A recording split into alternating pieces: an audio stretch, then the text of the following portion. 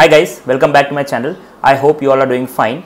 So in this video, I am going to talk about how to crack the DNB theory exam at one go. I am happy to share that I have cleared both my theory and practical DNB exams at the very first attempt with flying colors. So I thought why not share my experience of how to go about the exam and how to prepare so that you can also give your best shot and clear your exams at the very first go using these tips. So this video will be coming in two parts. This is a part 1 where I will be talking mainly about the theory exams, where I will be talking about the resources to be used, how you can go about writing the answers, important chapters from Harrison, and what are the paper-wise distribution you can expect in the exams. Part 2, which will be coming, I will be talking mainly about the OSCEs, how to prepare for the long cases, how to prepare for the short cases, and so on. That will be part 2, which will be coming very soon. So this video in particular will be helpful for the exam goers who are going to appear for the theory exam this month, and also for the future aspirants who are currently in the second year or the first year. So before we start with the video, hi, I am Dr. Nishant. I am a senior resident in the Department of General Medicine at Apollo Hospitals. If you are new to my channel, please make sure to subscribe to this channel and hit the bell icon so that you don't miss on such videos in future. So there has always been a talk about the DNB exams being tough and the pass percentage being low and too much stress about the exams whether we'll pass at one attempt or not. But believe me, I have given my exams just 6 months back. I have cleared at the very first attempt, and what it requires is a dedicated and a smart approach, which I will be talking here. And you can also get a good marks if you structure your answers well, which we will be talking more in the videos. So first of all, the resources for the DNB theory exam, which is very important. So where you are going to prepare from. So the main textbook, the standard textbook, is the Harrison. Besides that, there are few more textbooks which you should have, which can enhance your preparation and help you grab the topic better. Among them, few are the API textbook of medicine. Remember, the API medicine update and the API textbook of medicine are two different textbooks. The purple one is the API textbook of medicine. Whichever is the latest edition, you can check it out. Then the API medicine update, which has come out this time, is 2025. And then there is another very good book, which is Saha's Manual for Postgraduate Medicine. That is basically a question and answer type of format of book, where they have arranged the topics in a question answer formats. They have mostly taken the text from the Harrison itself, so the authenticity you should not be worried about. For example, topic of GI bleed, they have beautifully arranged the answer as varicose bleed, non-varicose bleed, upper GI bleed, lower GI bleed. And they have also then mentioned about the management of varicose bleed separately, non-varicose bleed separately, and the way they have written it becomes very easy to construct your answers around it, rather than going to the paragraphs of Harrison, which is always difficult and cumbersome for all of us throughout our preparation. So if you are in first year or second year, you should not leave Harrison. You should go through Harrison and try to take out the salient points from the topics, and also try to frame your own notes. And what is the most important part from Harrison is the tables. To try to focus on the tables, because generally they summarize everything in the table, whether it is the investigations or the management or the classifications, or if there is any algorithm is there. So that is very nicely given in Harrison. But besides that, the entire text sometimes is difficult to go through that and even make notes from that. Then such books like Saha's textbook and API textbook come into picture. So there are few chapters which you should not read from Harrison. For example, mainly the infectious diseases of India, like the dengue, malaria, tuberculosis, HIV. These are better given in the API textbook rather than Harrison. You can read Harrison once, but the questions which are asked in the exams are very well given in the API textbook. Besides these resources, the DNB question papers are important. I would say 5 years are enough, because the pattern has changed now and they are not asking the pattern which they used to ask 10 years back. So I think 5 to 6 years are enough, because mostly if you see the questions which are coming are mostly repeating, and they are mostly from the same topics, but the pattern of question may be different. For example, if they are asking about tuberculosis, they are asking every year about tuberculosis, but sometimes they are asking the management of MDR-TB, sometimes they are asking XDR-TB, sometimes they are asking the diagnostics, sometimes they are asking about spine TB or extrapulmonary TB, and so on. So the overall topic remains the same, the chapter remains the same, but the pattern of question keeps on changing. So if you know what questions are being asked, or if you have cracked the 5 to 6 years papers, then you almost thorough what to read, what not to read, and the chances of passing the exam increases. Anyway, I will be discussing the important chapters from Harrison, which I have curated for you all, from where the maximum questions have come in the past, so that it becomes easier for you to first do a targeted preparation and then move forward. And lastly, I have included Marrow in this, because I used Marrow platform as a preparation source, because many topics which I could not understand or where the concepts were lacking, I used to directly go to the Marrow app and watch the video from the topic and have the concept and then make my own notes. Or even you can go through their notes, because they have PDFs in their app. But that is up to you. If you are not having any platform or you are following Speed or any other app, that will also do. But these are the few textbooks which I would definitely recommend having by your side. And if once you enter third year, API textbook you should start reading. There are few chapters which are very well given in API textbooks. For example, endocrine as a whole is given very nicely. The dyselectrolytemia part, the infectious disease part is best given in the API textbook, and so on. And also the updates generally come every year. The updates are generally released around 6 months within your exams. So this time it came around January, February, so people started ordering around March. So what is the beauty about updates is that it is written by Association of Physicians of India. That means these are physicians who are conducting the conferences all over India. These are the physicians who are involved in the question paper setting of the DNB exams. These are the physicians who will be taking your practical exams as well all over India. So they are mostly writing the chapter and they are writing it very beautifully. So I highly recommend going through the updates once you have gone through your own notes or through the Harrison or whichever resource you have used. For example, the chapter of syncope, which is given in the Harrison, but if you go through the same chapter from updates, they have given it very beautifully, and you can frame your answers very nicely around those things. Similarly for irritable bowel syndrome, and there are various chapters, for example the NMO or the MOGAD diseases or the stroke chapter, and the list is endless. There are so many chapters which are given very nicely in the updates. So summarizing how to go about it: first, read Harrison in the first year. First, grab the cardinal manifestations from volume 1.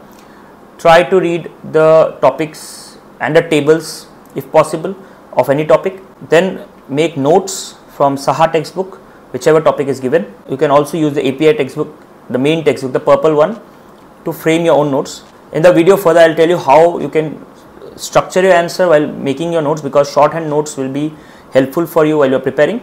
And also you won't be having much time in the exam to write a lot of things. So it is very important while you prepare in a smart way and your answer should be well constructed. Lastly, just 6 months before the exam, when the API update come, go through the important chapters which you already have studied, and the important updates or the important new chapters which have come. You can just give a small short read. You don't have to go in entire detail, so that you have an idea of what are the newer trends or what are the newer topics which are there. So that is all about the resources. These are the few resources and the very most important resources which I used, and this is how you can use during your preparation and get the best out of it. So having discussed the resources, now it's very important what are the important chapters for Harrison. These are the most important chapters from the Harrison, from where you can expect at least one question every year. So DNB is conducting exams twice a year in 6 months interval, and so there is 2 papers in 1 year. So I went through last 6 to 7 years paper. It is about 12 to 14 papers, and these are the most important chapters which I found that the topics were repeating again and again. These chapters you cannot miss. If you have covered these chapters, the chances of clearing the exam is very high. So these are the important chapters from Harrison. If you see the cardinal manifestations, the PUO, syncope, hemoptysis, GI bleed, and so on. For the hematology and oncology, it's anemia, oncologic emergencies, iron deficiencies. For infections, pneumonia, UTI, meningitis. For cardiovascular, it's heart failure, ischemic heart disease, hypertension, and so on. For the renal part, it is the AKI, glomerular diseases. For GIT, it is IBD, NAFLD, cirrhosis, and so on. So these are long list of chapters which I have already made, and from these chapters at least every year or so questions are coming and repeating. I will be attaching the PDF link in the description below. You can download it. It's difficult to go through each topic and it will be very boring. These chapters you should be covered thoroughly so that the chances of passing the exam becomes very high. Besides this, I would like to say few more things. For cardinal manifestation, the best book to study is Harrison. For hematology oncology part, you can go through the Saha textbook. It's good. And for infections, as I already said, the best book to study is API textbook. For cardiovascular part, I referred to Mero notes and Saha's textbooks. I used both side by side, and few things I studied from the API update. So that is the thing. Then for respiratory, again Saha's textbook and Harrison was also good. And for the septic shock, directly I read through the septic guidelines. For the renal part, Saha textbook were equally good. For the GIT part, I did from Mero as well as I did from the API textbook. For rheumatology, the SLE, rheumatoid arthritis, everything, it's given very nicely in the API textbook. For endocrinology, as I already said, I studied in detail from API textbook. And the neurology, I studied from Harrison, I studied from Saha's textbook, and I also went through few things from the Marrow app. And at the end, wherever some things were missing, I tried to correlate with the API updates and made my notes in that way. For poisoning, snake bites, the best book to study is API textbook. And for the last chapters from the Harrison, that is the frontiers, that you have to go through Harrison only in short. Now a very important part to discuss is how to write a theory answer. So this is very important because your exams will be about 180 minutes. You will be having 4 days back-to-back exams, and you will be having 10 questions, 10 marks each, that is about 100 marks. So 100 marks, 4 days, 400 marks, you have to get 200. That means you have 18 minutes for each question, 180 minutes for 10 questions. Sometimes they may ask you 10 marks question directly, or sometimes they may give 2 5 marks questions in one question. So your answer should be very structured and you have very limited time. You have 18 minutes for each question, and also in DNB exams you are not getting extra pages. There is a small booklet of 50 pages, 5 pages for each question. So for example, if you are getting a 10 marks question, you have just 5 pages to write. If you are having 2 questions of 5 marks each in one question, you have 2.5 pages about for each answer to write. So you have to be very structured, you have to write it very well and make it very easy for the examiner to give you marks. I'll just give you a sample of how you can go about it. So you have to maintain an introduction, you have to give a content, you have to write a conclusion, you can include diagrams and flowcharts wherever possible. You can answer in bullet points, but to the point answering is very important. For example, if they are asking you treatment of MDR-TB and you are writing diagnostics of MDR-TB, then that will not do. So for example, in our time they asked diagnostics of TB, and if I am writing the treatment of XDR-TB, or if I am writing the clinical features of TB, which is not being asked, it's just unnecessary including points and filling the answer sheets. But DNB examiners are very strict about this, they will not give you marks. Of course, if you don't know anything about the topic and then you want to write something, that is okay. But if you are being asked something in particular, then you have to write that thing only. But if you are giving a whole umbrella topic, for example, a short note comes on atrial fibrillation or a short note comes on hypomagnesemia, then you have to structure your answer right from introduction till conclusion. So I'll just show you under what headings you can write an answer, which makes it very beautiful. For example, I am writing an answer for atrial fibrillation. So the introduction, I just have to give a definition of what atrial fibrillation is. Then I will write about the etiology of the risk factors, for example, hypertension, COPD, OSA, and respiratory lung diseases, old age, alcohol, etc. Then comes the clinical features, so what the patient will come with and what you will find in your examination. These are the clinical features which you should write. Then comes the investigations, which can be as blood investigations, radiological investigations, any imaging, ECG, echo, or any other body fluids, which can be CSF or which can be urine examination or anything else. So for example, in atrial fibrillation, the main diagnosis is the ECG diagnosis and a 24-hour Holter, and you can also do a echo to check for the sizes, and these are the main investigations which you will have to write. Then you can add additional investigations for like LFT and other things which you will write, which you might need to assess whether to start anticoagulation in the patient or not. So that is a secondary thing, but you can write definitely.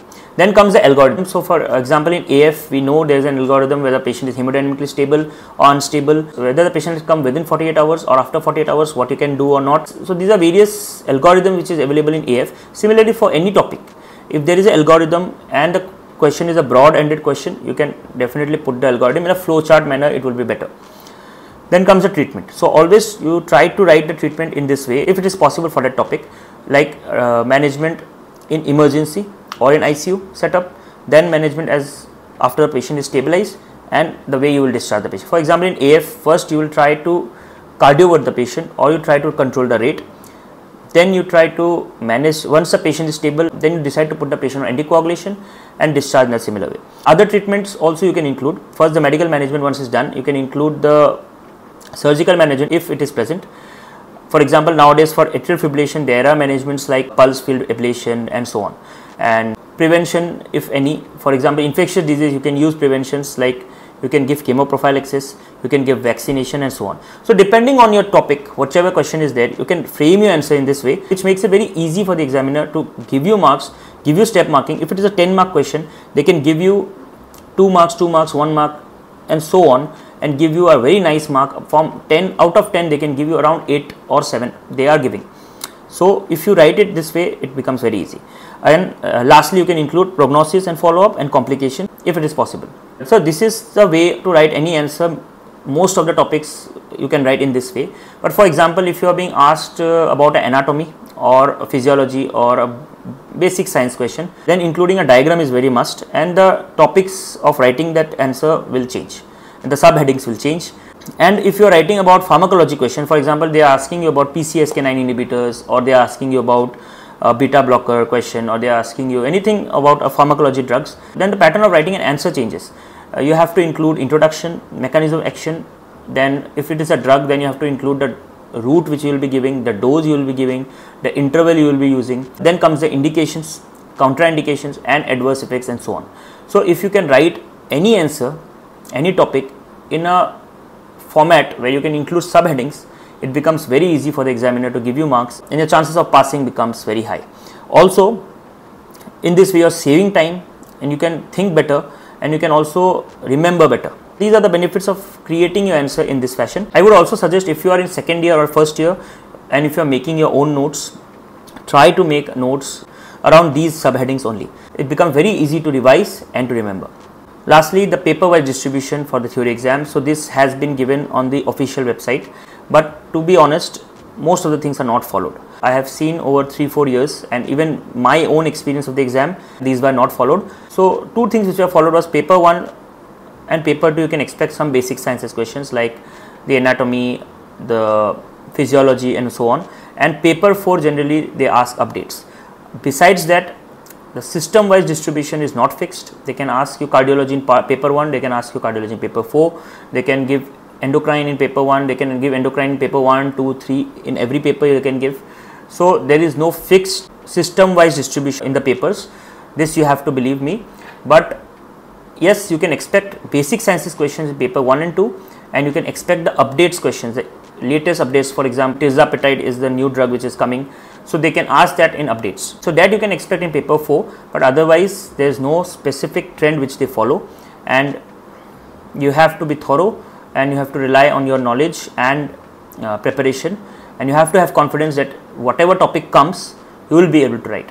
And for the basic sciences, the very common topics which they ask, like you don't have to go in-depth preparation of anatomy or physiology, but basic anatomy, for example, of important topics like circle of Willis for stroke, then blood supply of heart, then the diagram of nephron, superior vena cava, inferior vena cava and so on. These are important anatomy structure. For Carpenter, they can ask the median nerve distribution and so on. And for physiology, the importance like cardiac cycle is important, then renal physiology is important, endocrine physiology is important. For example, they can ask you the feedback mechanisms and so on. So that way you have to prepare. And for other basic sciences like the pathology and the microbiology part, they can ask you the trends of ANA tests, they can ask you about diagnostics in tuberculosis and so on. So that will be covered mostly in the primary topic itself. For preparation of these basic sciences, I would suggest a YouTube channel called Ninja Nerd. You must have heard.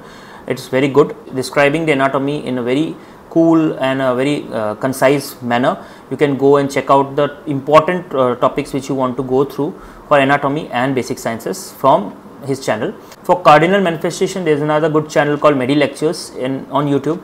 I have used his videos and it was very helpful for me. The way he has dealt with the topics directly from Harrison is very beneficial. So that is all about how you can prepare for the theory exams and how you should go about it.